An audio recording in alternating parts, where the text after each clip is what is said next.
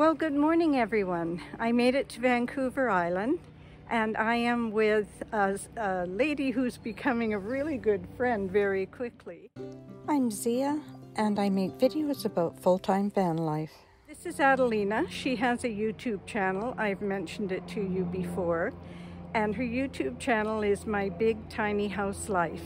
So please, yes, and this is the tiny house which is in the process of being moved, unfortunately, having been just moved a few months ago.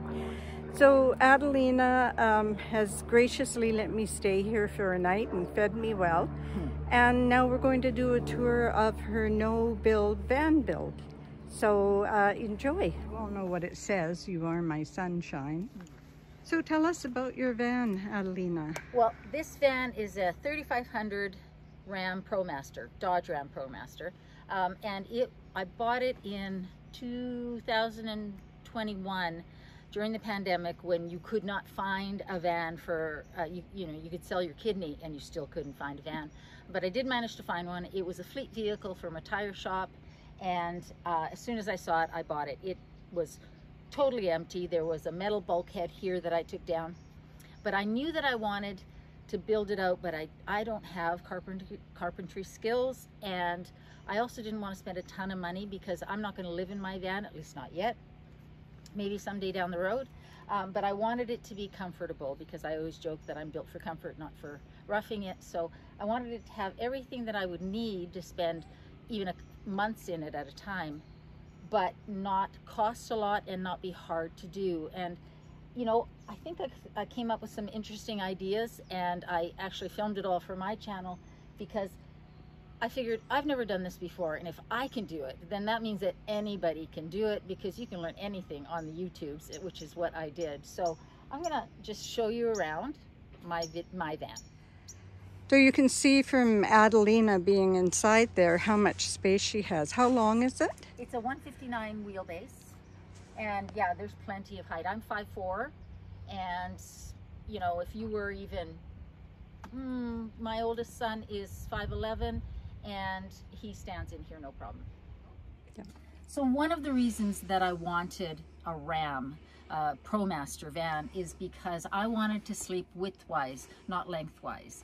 And when I went into a Ford dealership to look at a Transit, and I laid down in the back of this empty van, and the salesperson thought I was nuts, but I realized that I wouldn't be, it would be a little tight for me once I got everything in to the van, and the Sprinters for sure I wouldn't be able to sleep widthwise even at my height. So that's why I went with the ProMaster, which is the biggest of the cargo vans.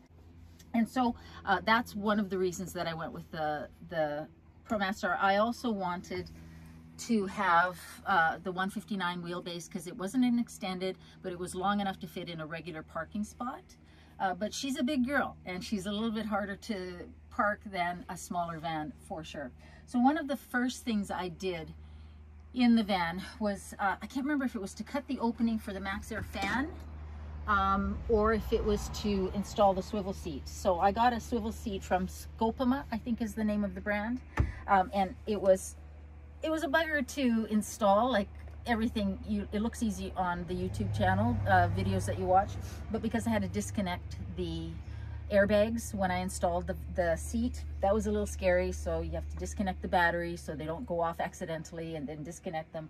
But it actually went in, and it's fantastic because it really just opens up this space when you're parked and you want to just sort of sit and relax. I often sit here when I'm doing my work on my laptop, and you move this forward so I can turn it and put my feet up here, and sometimes have my breakfast on my little lap desk or do my work. So, you know, installing this was a really good investment. But it is a little high, so often I have my cooler underneath here, and that's what I put my feet up on because I don't have a fridge in my van. So the next, I think I installed this first, and then the next thing I installed was the MaxxAir fan. Now, I had never cut a hole in a perfectly watertight vehicle before, and that was really intimidating. But I figured if it's been done before, that means that I can do it if I learn how. And I did my research, and it worked out actually really well. Now, I don't have power yet to the van, like an electrical system, solar or anything like that. So the fan isn't connected. So I just open this up as a vent and have my slider windows open to create some cross breeze. The next project, and that was supposed to be this summer, but now I have to move, so the funds are going elsewhere. But the next project is to install a solar panel on the roof so that I can have this wired up so it can work as a fan. But even as a vent, it's pretty awesome.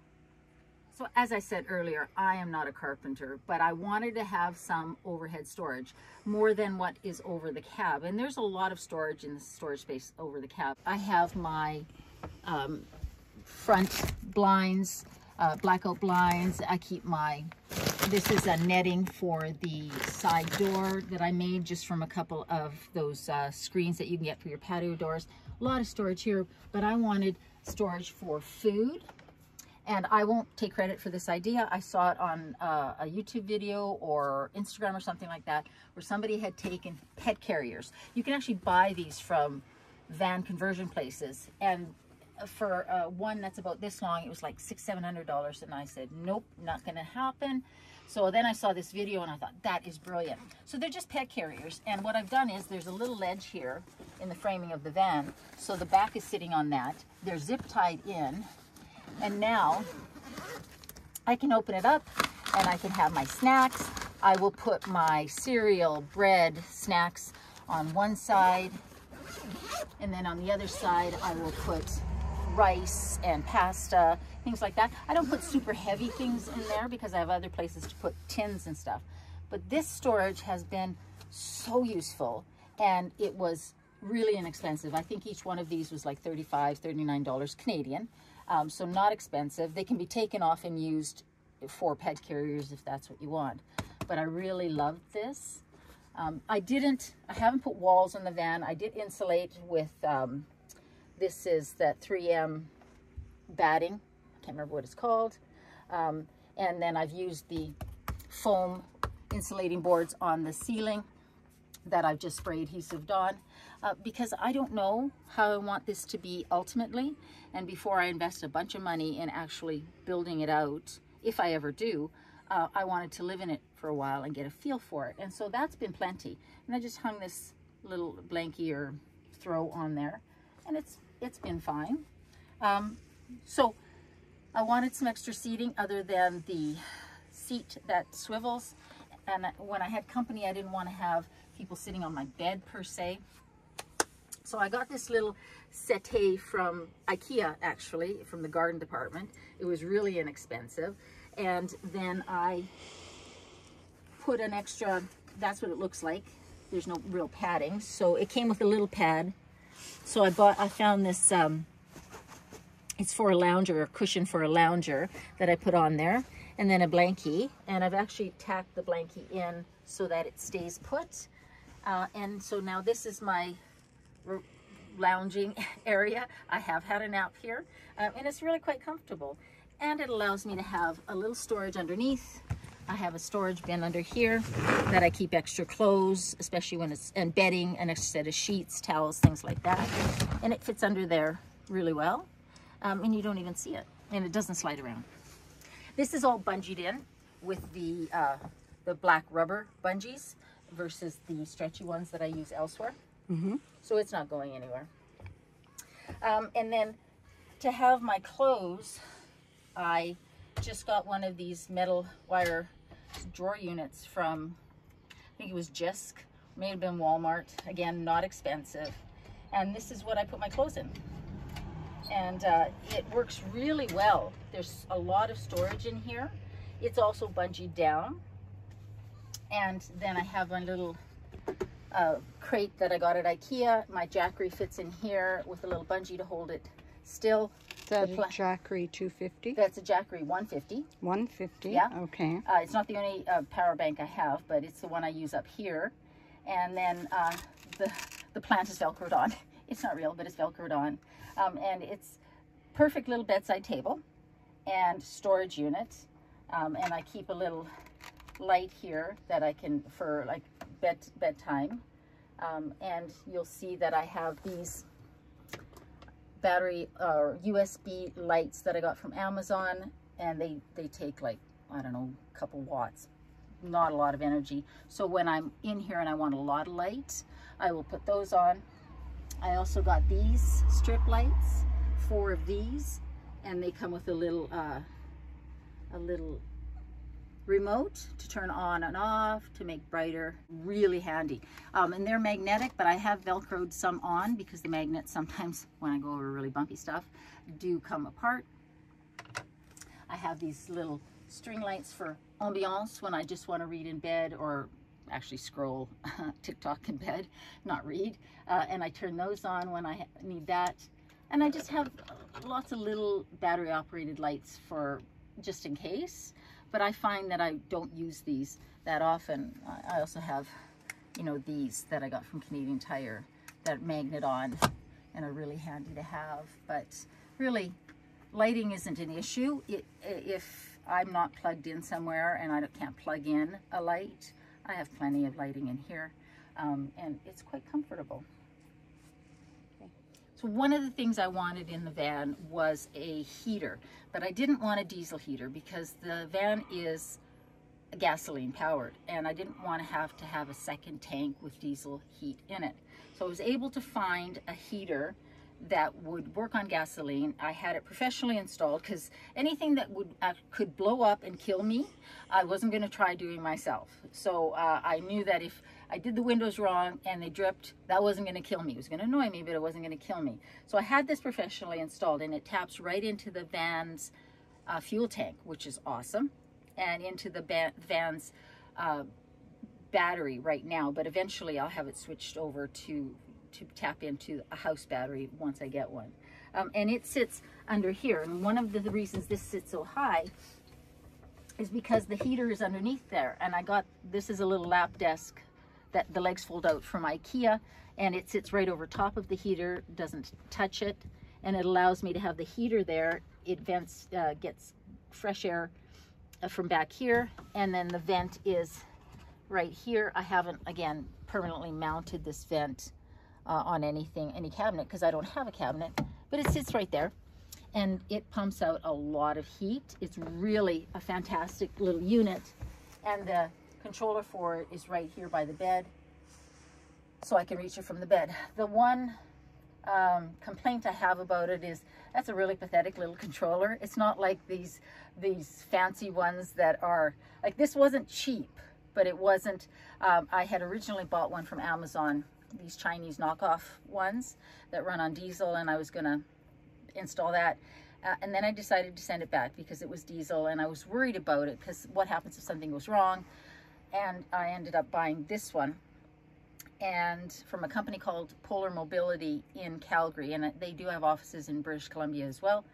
And they install these things in transport trucks, in sailboats, and in vans. But the one thing is the display is not very impressive, which is really a very small thing. So I love my heater, and that was a really good purchase.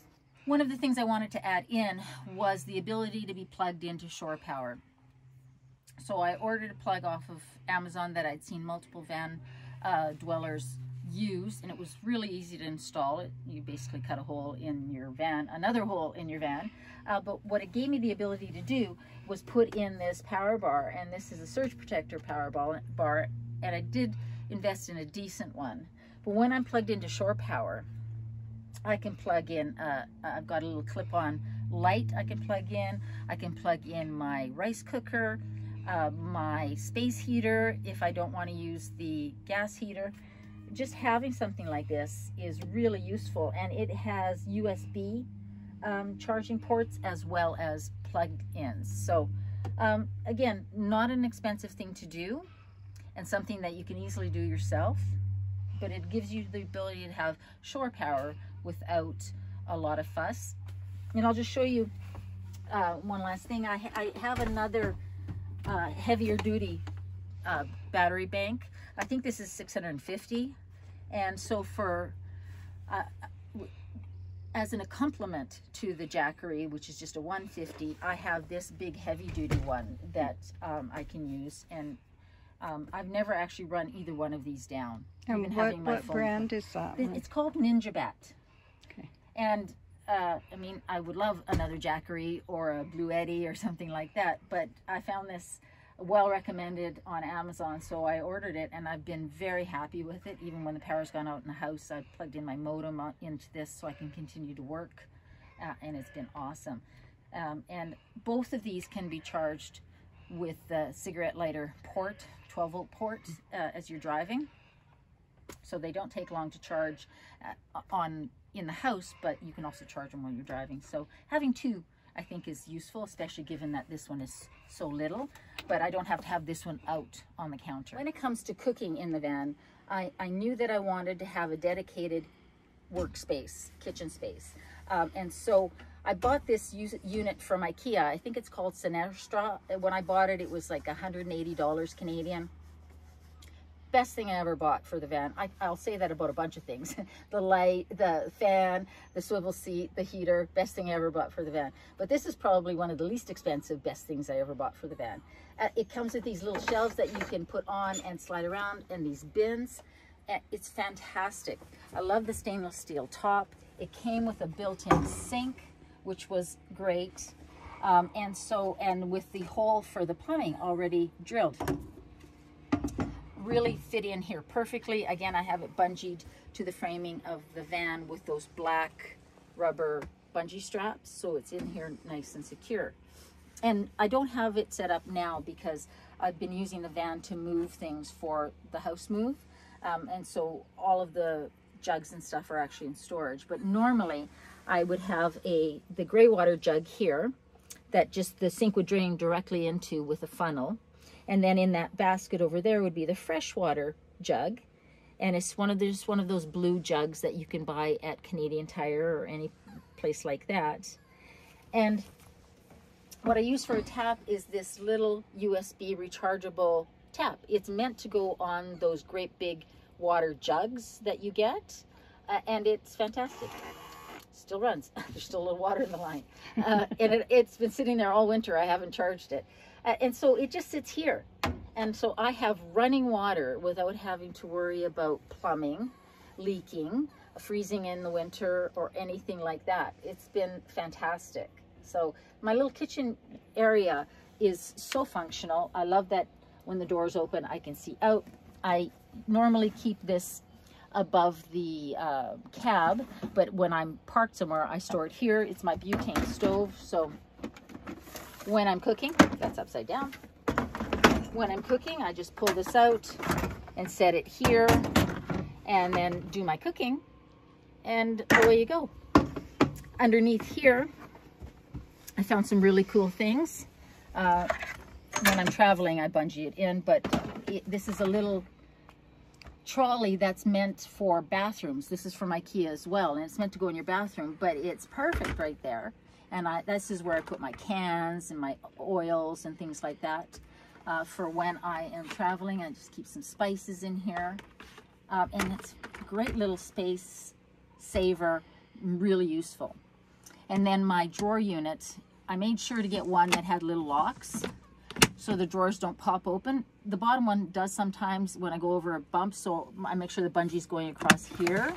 But I keep my pots in this. And I went to the camper store and I got one of these woods pot sets that's got a detachable handle, so it takes up a lot less room. Everything in here is collapsible. I've got 2 kettles, but one of which is this. Now, it's really cool, but I will admit, it kind of freaks me out to use, so I don't actually use this very much. I use it mostly just to hold water, and then just the little things that a person needs, even down to one of these little choppers that you pull the string and it chops. Have I used it? No, but it's pretty cool in here, I gotta admit. And so I find that everything that I need is in here. And this little drawer unit is perfect for travel because it locks, and that's really useful. When I am in the van for travel, for camping, I will keep I've got my hot water bottle in here. I will keep a little mini dash rice cooker in here because when I'm plugged in, I can use that. This is just a really cool little storage unit, and it's from IKEA as well, and it's meant for recycling, you know, for your recycling cans and stuff center. But yeah, so that is my kitchen setup. Let me just put this away. So I have a little garbage can here for my garbage, and it's bungeed in. And then, you know, basically I just throw out my garbage at a gas station, anything like that, because it's just one small little bag. When it comes to cans and stuff for recycling, I usually will drop those off in bins as well, because mostly when you go to grocery stores or anything like that, they'll have a garbage can, they'll have a place for your refundables and stuff like that. I don't necessarily recycle my cans, my food cans, when I'm traveling. Because there's no place to store them until I can get to facilities, which isn't optimal, but it is the reality. Okay. So for my bed, it was really important to me that I have a comfortable bed. One of the things I'm not sure about, or wasn't when I was first fitting this out, was whether or not, when I decided on a permanent layout, I would want a permanent bed setup, or I would want a setup where you folded it down to make a table and some benches. I thought I would want a permanent bed. I wanted something that was easy for me to install. So what I did was I bought these rails from IKEA, and then the slat system, because as Zia said when we were doing her van tour, it's really important to have air circulation under the mattress. The last thing you want is any kind of moisture building up in there and mold or anything like that. So the slats give me all sorts of air circulation. I got this memory foam mattress from Jisk. And I basically just zip tied these slats to the frames. And what most people don't know is if you buy the rails, these rails from IKEA, you can get the brackets for free from them. You just go to the parts department. And so I've got 3 rails and 2 sets of those slats, because this is a double-sized bed. And I bolted the brackets to the frame of the van, and then the slats just, or the rails just sort of clip on. So the bed is very comfortable. It's a little high, but I wanted a lot of storage space under there, but it still gives me tons of room to sit up. I just step on this little table here to get up here.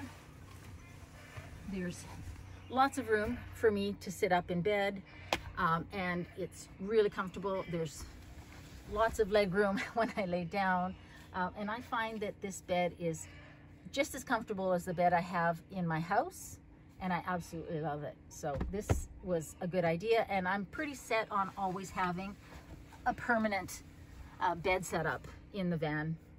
And then another thing that I did that scared the heck out of me was cut the openings for these slider windows. And there's a great story that I won't get into now, but when I say great, I'm using air quotes. It was very frustrating at first to do this, but I prevailed with some help from my father-in-law, and we solved the problem. And so now I have 2 slider windows, which is awesome, because when I am sleeping at night, I can have these open and have some great air circulation through here, which is really awesome. Above here is just that same foam board insulation, but I put this throw here with magnets just to make it look a little nicer. And yeah, I have this little fan has been fantastic. It's a USB rechargeable fan. I saw it on a bunch of van lifers channels, and again, it's been sitting here since last summer, the last time I took the van out camping, and I tried it today, and it's still, where am I? Oh, it did work. You used the last of the I used energy. the last bit of juice just now. That's so funny because it worked. So I'll take it in the house and recharge it, but it does last a long time. It has different speeds and you can angle it. So I get a lot of air circulation in here, even though the MaxxAir fan isn't like powered yet for a fan. And I don't find that I have any problems with it being stuffy in here at all. It's really quite nice. So just hang a little basket here with a book, and I can turn this on when I'm reading at night when I want just a little light for reading. Yeah, so then the last piece, and I'm not going to open up the back doors, but is this, I've got one of these black oak curtains. It's the same one that's behind the cab to use at night when I want blackout.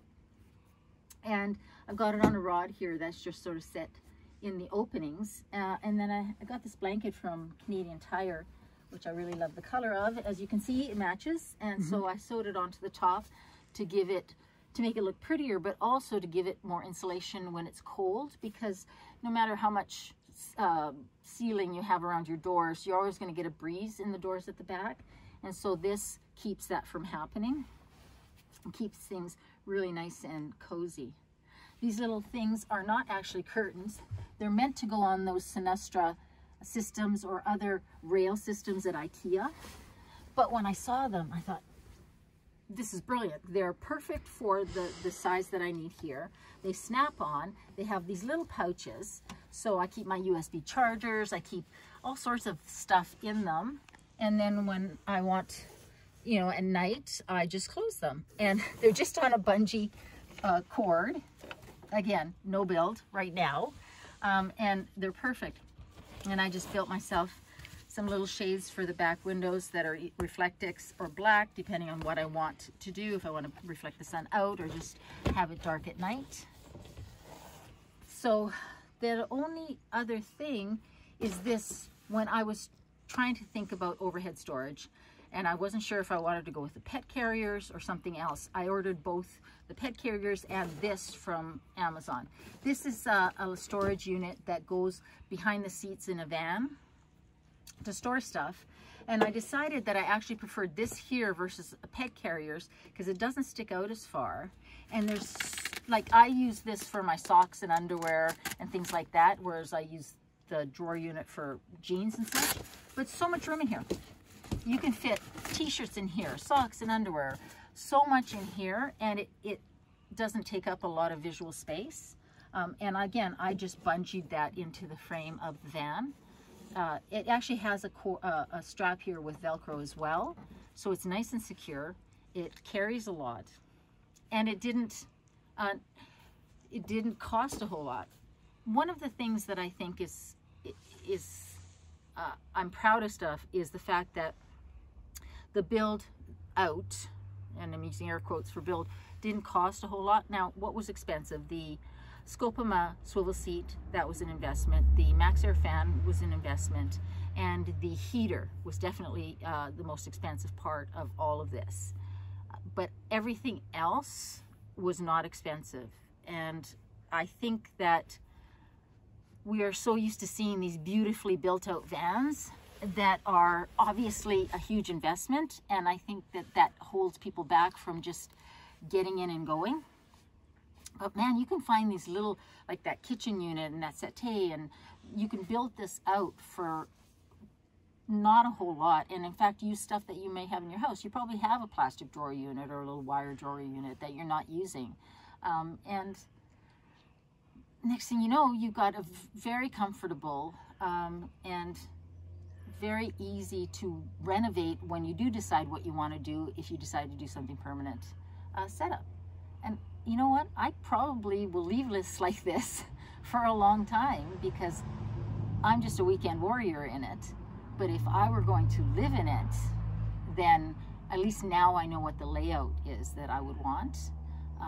It would probably still look exactly like this, just with finished walls, and that would be about it. So thanks for letting me show you around my part-time tiny house on wheels. Thank you, Adelina. I have one question for you, sure, which is on everybody's mind. Okay. And that is there a bathroom option? Oh, that's right. I'm not going to show it to you because, again, I've got so much in storage. I have one of those emergency little ones where the legs flip out and you can put one of those heavy-duty bags in.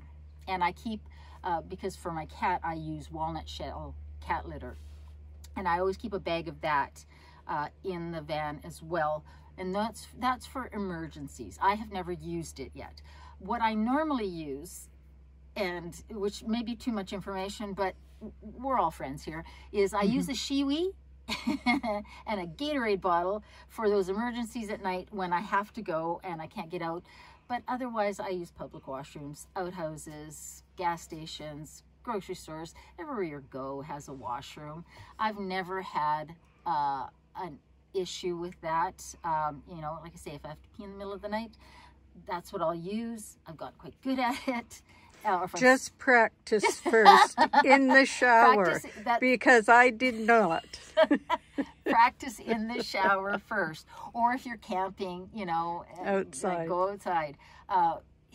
Yeah, there's a trick to it, but again, you can learn anything on YouTube's, right? There's videos on how to use those suckers, and once you learn how, they're really actually very cool, very easy to use.